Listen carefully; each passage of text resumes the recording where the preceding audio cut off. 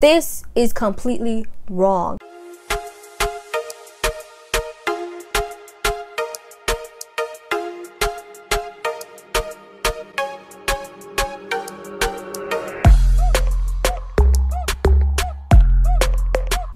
What is up, everyone? Welcome back to my channel, Road to PhD. My name is Kimberly, and I'm so excited to have you here today. If you're new to this channel, please make sure you subscribe so that other people just like you can find this video. And while you're there, might as well give it a like. This channel aims to inspire and encourage Black women in STEM from high school to college and all the way through grad school. There are some common mistakes that high school seniors make when applying to college, and I'm here to give you 10 of some common mistakes that people make and how you can avoid those mistakes. If you're interested in any of this, please stick around for all 10. Thank you so much. If you find any of it helpful, please subscribe. The first mistake is not knowing enough about the school, making very vague references in your essays when it comes to not doing your research.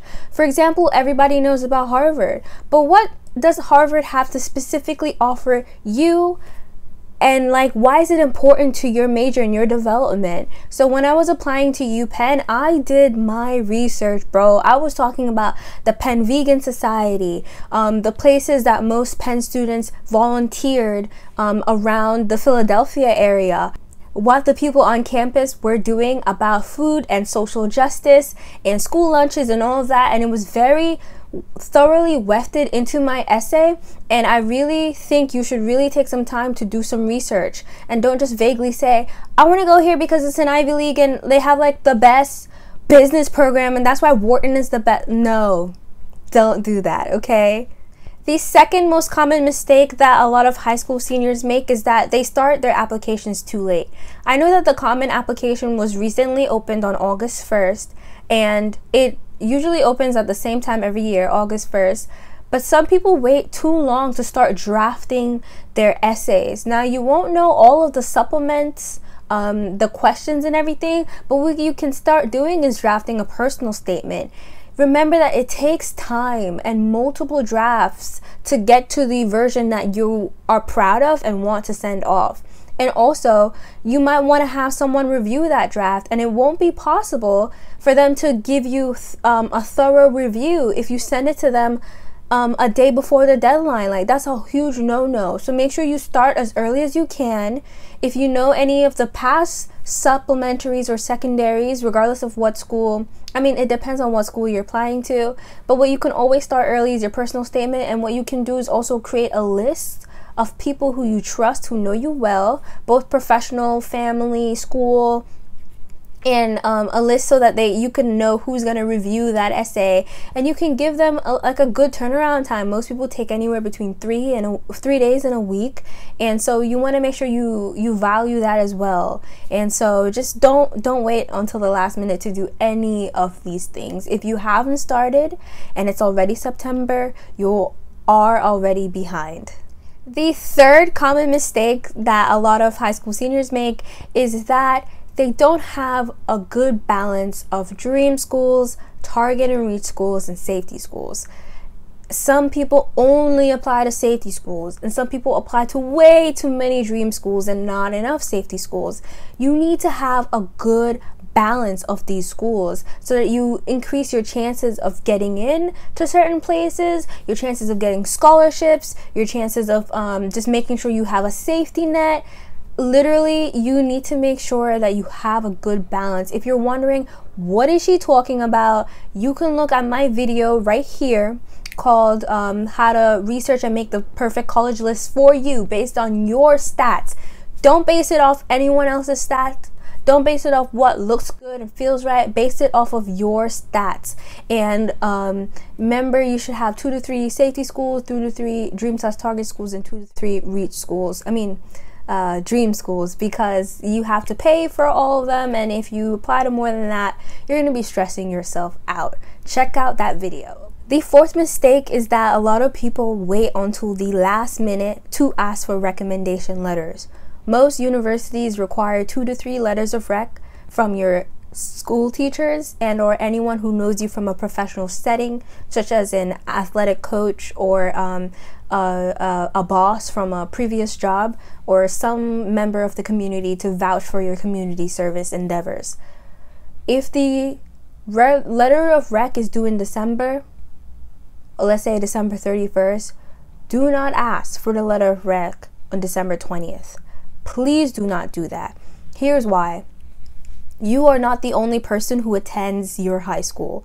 Your high school probably has anywhere between 200 and 1,000 seniors.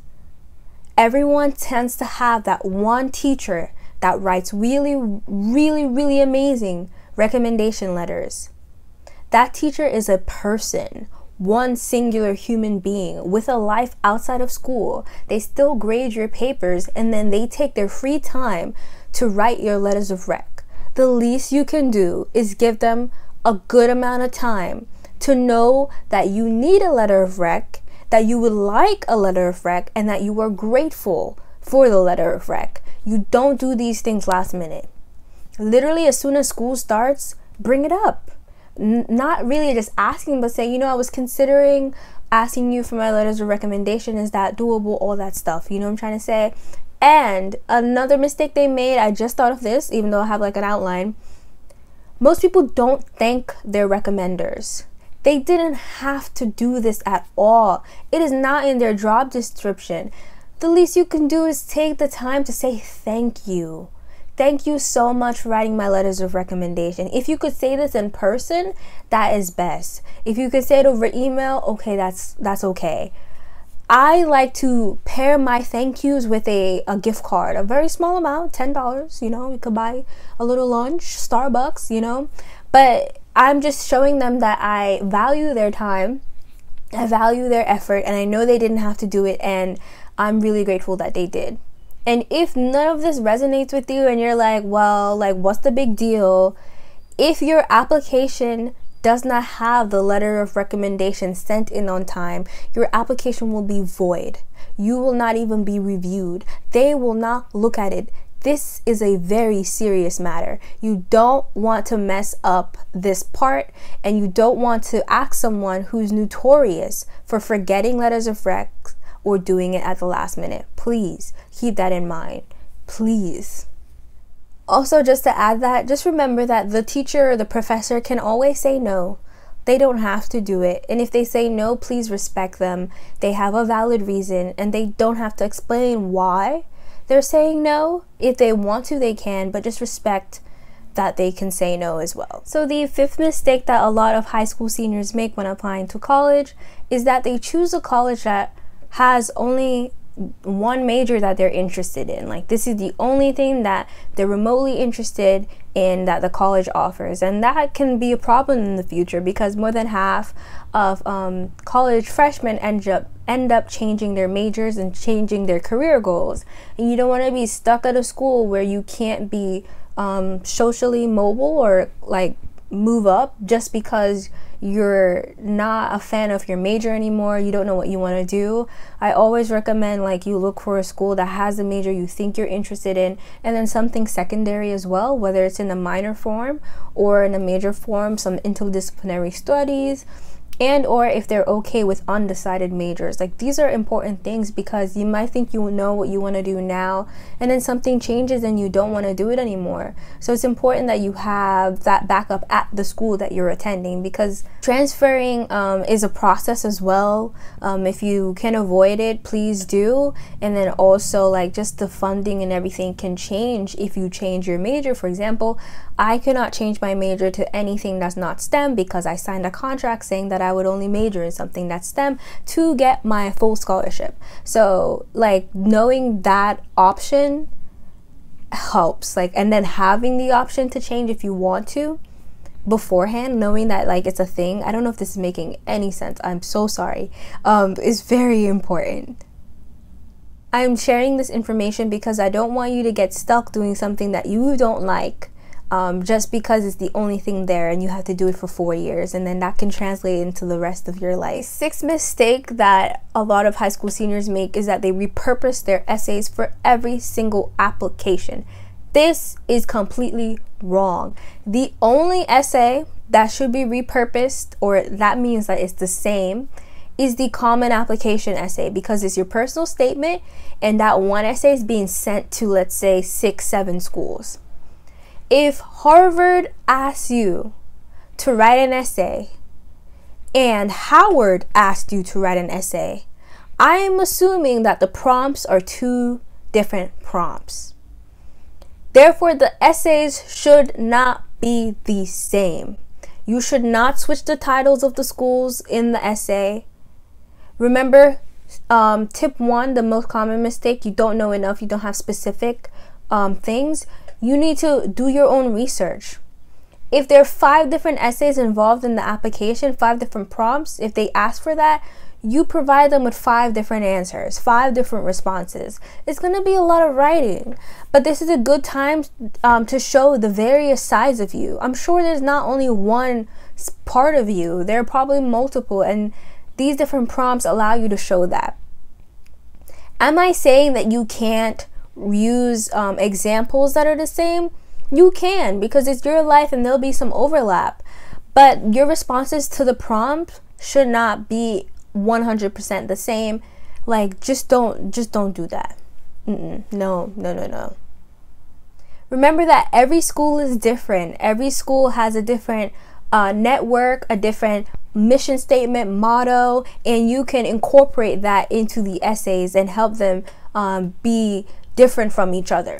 The 7th mistake that a lot of high school seniors make that might sound really obvious is grammar and punctuation mistakes. Please proofread everything even before you click submit. Sometimes formatting might change when you upload things into a portal. Make sure you spell anyone who you're citing, their names right. If there's a professor on campus that you've researched and you added his or her name to your essay, make sure you spell that correctly. Make sure you spell your hometown correctly. Make sure you spell the United States of America correctly. Use proper acronyms. Use, like, for example, like, you have to mention United States of America first before you turn it into USA. Make sure your grammar's on point. Have someone who's really good at English review your stuff. Proofread everything. On the bright side, these things are not handwritten, but on, like, the not so good side, you can, some typing keys and stuff actually use predictive text where they will put in a word that you didn't mean to use, and just make sure that you're not overly fluffing your essays as well with words like myriad, plethora, excruciating, like stuff like that. Make sure you use words that you will usually use in your everyday life, and like maybe sprinkling like 2 big words or so, but it shouldn't be every line either. So grammar, punctuation, and like no excess vocabulary fluff. The 8th mistake is for a specific group of students. If you're a first-generation college student, if you're an immigrant, and or if you're a DACA recipient, or if you're undocumented, make sure you talk to your guidance counselor immediately. Like, as soon as school's open and you have access to these people, make sure you set up an appointment and talk to them, because there are a lot of resources out there for students just like you. But you might not have the proper paperwork to show, or you might not have the proper tax information. If your parents are, if you live in a single parent household and like you don't want the parent who's not in that household, like you can't get in contact with him or her, you don't have the financial documents for him or her, and you don't want that to be counted against you when it comes to your financial aid, you need to talk to your guidance counselor immediately. If the application is due in March, you cannot talk to them in February about this. You just absolutely cannot, because they also need time to find the resources for you and to guide you. Guidance counselor, yeah, they guide, and then also to advocate on your behalf with the schools. So you should really consider this stuff like immediately. Like, please do not wait to talk to them, and you can trust them. Like, this is their job. They really shine during the college application process. Also, when you do get to the point where you want to choose a college and you're like, you got in, like, let's say it's around April and you're trying to decide before May 1st, make sure you check out my video, how to choose a college that's right for you. I'll link it somewhere here, and just check it out after this video as well. Like, it's never too early to know what to look for within a college when it comes to choosing. So the ninth mistake that a lot of people make is that they sell themselves short. They omit information from their personal statement because they assume, oh, this is obvious. Everyone knows this about me. These people in the admissions office, they don't know you. They do not know you grew up on a farm. They do not know you're an immigrant. They do not know that you spend 25 hours a week working at ShopRite while attending soccer practice and going to school full time. They do not know the stuff about you. Every single detail about you that makes you who you are should be on that paper. Stop selling yourself short. If someone is making you feel less than, then that's their problem. But every experience that you've had molded you into the person you are today, and that needs to be on the paper some way, somehow. Every experience, every single experience is important and vital. Like, just because you didn't get to spend a summer at the Hamptons doesn't mean that a summer in Ethiopia wasn't as valuable. Think about it. Put it on your essay and stop selling yourself short. I'm sorry if I'm coming off like really upset or anything, but like it really, there's so many people who sell themselves short, and it just needs to end, including myself. It needs to stop. It needs to stop here. It needs to stop with you, okay? I'm here to tell you that all of your experiences are valid.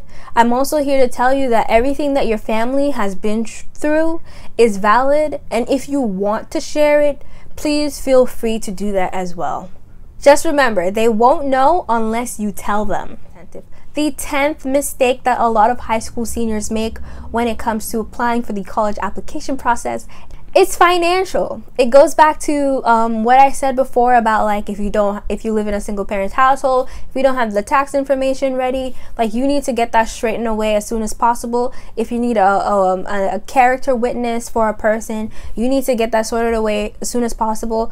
If you get free or reduced lunch, you have the ability to get your SAT waived. You have the ability to get your subject test waived. You have the ability to get those scores sent for free as well. There's so many people who qualify for application waivers, fee waivers, that don't know about it. Like, you can email the Office of Diversity and Inclusion. You could tell them you're first gen. You could tell them that you just need one, or they'll ask for your financial status. There's so many financial benefits out there that a lot of us just find out about too late. And it's important that you definitely hit up, as I said before, your guidance counselors as soon as possible. Also, when it comes to scholarships, a lot of them are due like in November. So this is the perfect time to start. And speaking of scholarships, make sure you check out my friends over at the Scholarship Expert.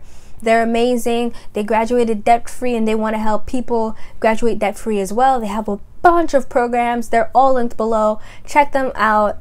They also have the perfect college student planner. That's linked below too. And I also have a book called Teach Yourself How to Learn by Dr. Sandra Yancey McGuire. This book helped me get straight A's in college. I think it will be helpful for some high school seniors too, especially since you're taking AP classes. Make sure you check that out as well. It is linked below. And if you're interested, please follow me on Instagram at Kim_Road to PhD, and sign up for my nutrition mailing list, which is relaunching in 2021. Thank you so much for watching PhD Roadies, and I will see you on the road. Bye!